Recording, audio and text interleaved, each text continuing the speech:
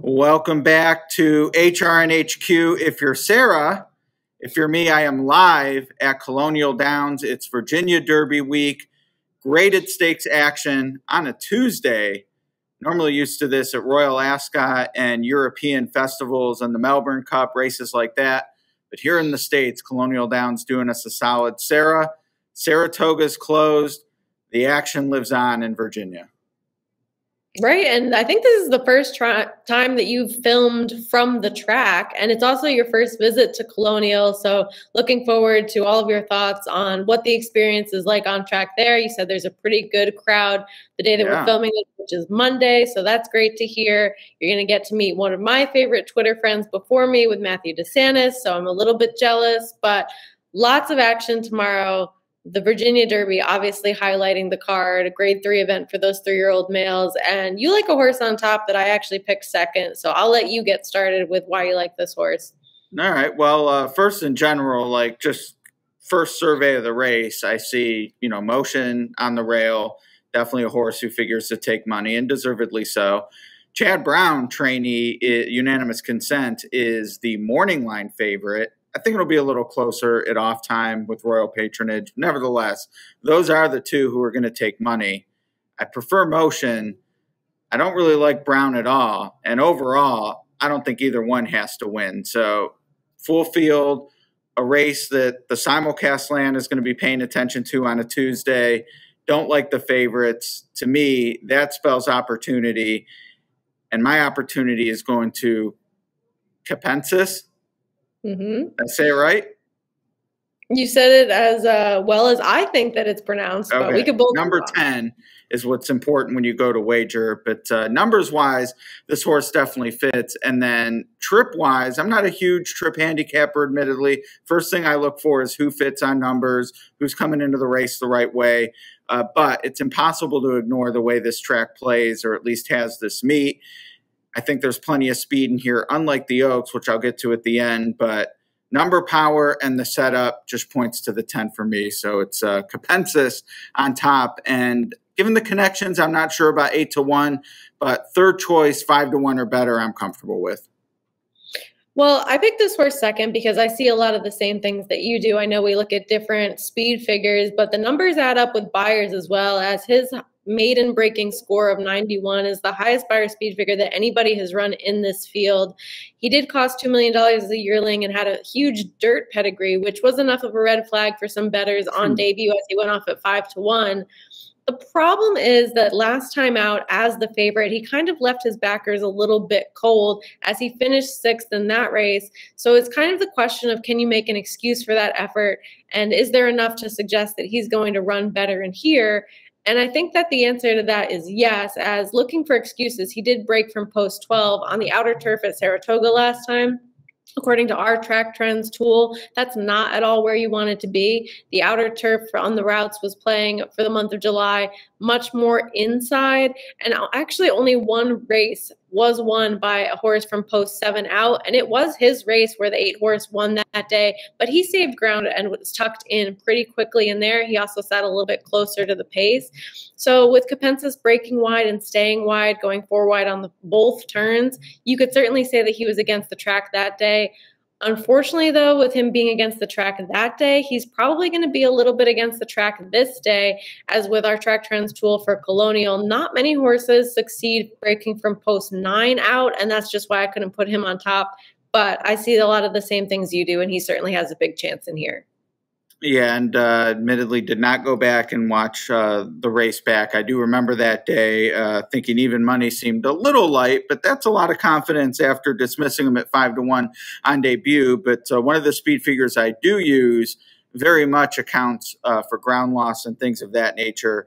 And given the chart comments of being wide plus the solid number, that adds up to me, as you noted, not too worried about where this one could fit against this group. And one thing I definitely do not like is, and normally you see it with 2-year-olds is when it's most germane because they're going into stakes off just off 2 or 3 career starts.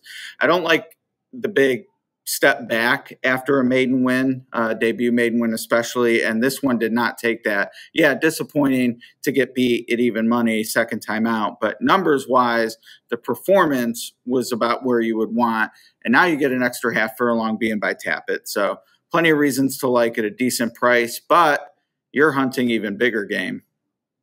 Well, as you said, you're against the favorite, and so am I, because unanimous consent, while he certainly can win, I wasn't too impressed with this horse in the Pennine Ridge. And there's another horse in here that comes out of that race as well with Limited Liability, who did finish ahead of him and closed a significant amount of ground to a pretty glacial pace that was set by Emmanuel in here. But I'm going for a much bigger price and putting the 8 on top with Camp David. He's 20-1 on the morning line. And this just seemed like a race where I didn't really want to take a short price. There's enough intrigue with some of these other horses. And this is a horse that is getting on the turf for the first time. However, there was some intent to do so when he did break his maiden last year at Keeneland in an off-the-turf race. He did come back to win the first time out this year as well at Horseshoe Indianapolis. Then they tried the Matt win. He's just not good enough on dirt for a group like that, having lost to Cyberknife in there. We've seen what Cyberknife went on to do, winning the Haskell and then finishing second in the Travers. So it's not as though he hasn't been facing decent horses class-wise. And now this is a grade 3 on the turf. Their pedigree doesn't exactly scream that he's going to love this surface. However, it doesn't really say that he's not going to do well on it. He's had the chance to work on the turf at Saratoga. He's first time in the Mike Maker barn. And this local jockey does fairly well on the surface at Colonial. He's sprung some big upsets before. I'm hoping that maybe this horse is going to be in a position early, whereas some others are going to have to come from very far back. I like that he has shown that he doesn't need the lead. He can sit just off, because I think Grand David, the other David in here, is going to be the one that goes to the front. So I think with this horse, you get a little bit more pliability, versatility. He can kind of make his own trip, and he is a little bit more inside than some of these other horses that we like that are drawn just a little bit more to the outside. So I think he could sit the trip in here, and if he does well on the turf and anywhere near that 20-1, I'm happy. Yeah, and the jock, which you mentioned, certainly one of the leading riders here at Colonial, but interestingly enough, 3 for 4 when getting a leg up from maybe not Mike Maker specifically, but someone from his barn. Obviously very small sample size, but nevertheless, 3 of 4. Mike seems to know who to call when he has a live one in Virginia. So that kind of did stick out to me at a big price, even though I didn't love. But just on back to unanimous consent, because, you know, we're pitching what many will feel, I'm guessing, is the most likely winner, even if not value is the favorite, being from the Brown Barn shipping down. But looking at Brisnet, and I also looked at Ragozin, I haven't seen Colts Neck yet, but this horse isn't even as fast as a couple of the others in the race, including Camp David, who has a lifetime best of 89. That's unanimous consent's lifetime best on Brisnet.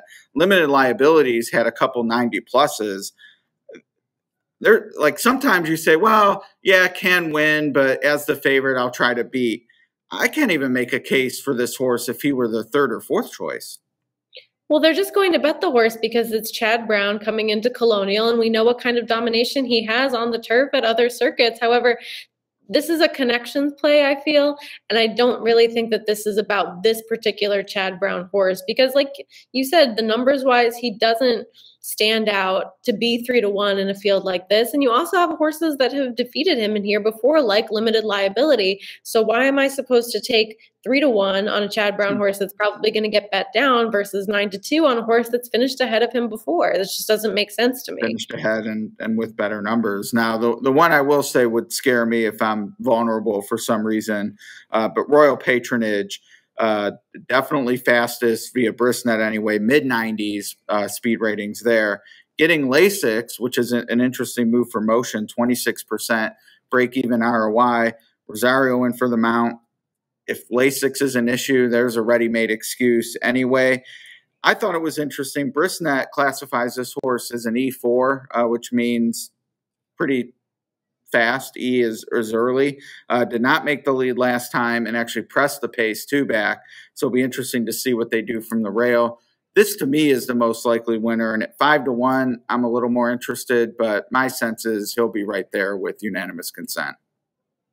Well, this one also drops in class as well, having faced some of the grade one type of company.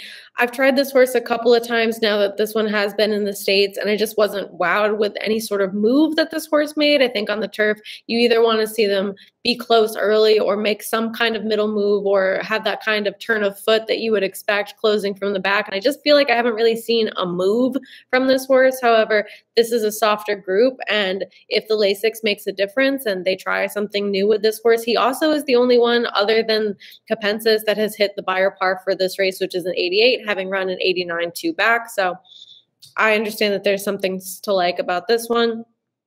I just wanted something a little bit more juicy in the price range. No. What do you think of Wildwood of Summer? I've never really been wowed by this horse. I mean, I think that this one might want a little bit less ground than this mile and an eighth. Best races were run at a mile so far. So Yeah. I don't know.